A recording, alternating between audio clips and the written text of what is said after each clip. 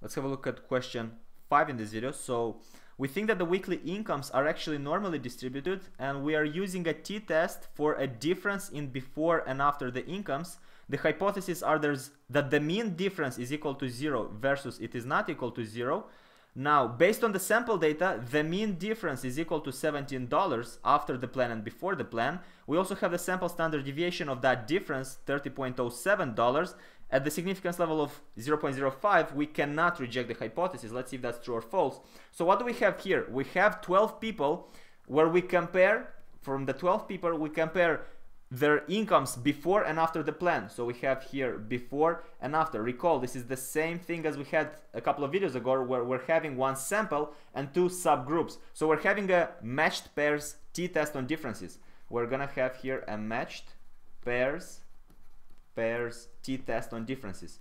And notice the association, the relationship between this one with the sign test. Sign test is also matched. We're also testing the differences between a group and a certain group, but we're not using a t-test but a sign test because that test is non-parametric. We're not looking at the normal distribution as the requirement, whether here, assuming it's a normal distribution, we're able to use the t-test. So they're very similar. The only difference is the assumption of normality.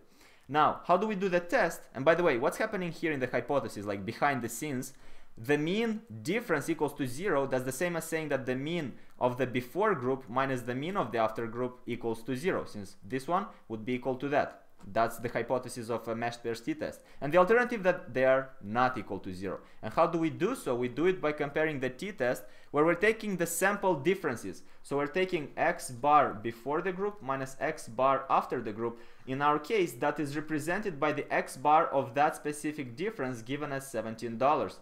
So we have it 17 over here divided by the standard error. And remember, the standard error is the standard deviation divided by square root of n. So we have here 30.07 over square root of the number of observations of 12. So we divide it by 12. That t value is going to be equal to 1.96. That's going to be equal to 1.96. Now we have to compare this with the t critical value, because we have sample data, sample standard deviation. The t critical value is going to have a 0.025 p-value on one tail, because so let's write like that. The t critical value is going to have here a 5% significance level spread over two tails. So on one tail is going to have 2.5%, which is the same as 0.025, and the degrees of freedom is going to be n-1. So we're looking for the t critical value. Let me change colors. We're looking for the t critical value at 0.025 of 12 minus 1, which is going to be 11 degrees of freedom. Based on the table, that would be equal to 2.201. Let's draw the distribution to see what conclusion we give.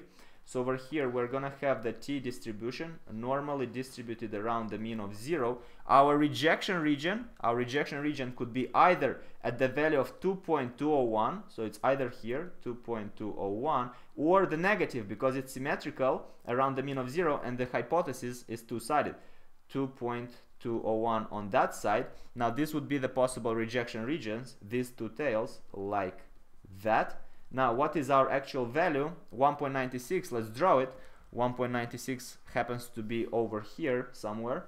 1.96. Well, that's not in the rejection region, so we do not reject the hypothesis. We do not reject H0. What do they say? We cannot reject the hypothesis. Well, that's true. And what does that mean? Well, that means that we do not have enough evidence that the average income before and after the incentive plan differs. That's the idea. Hope this makes sense, and we're done.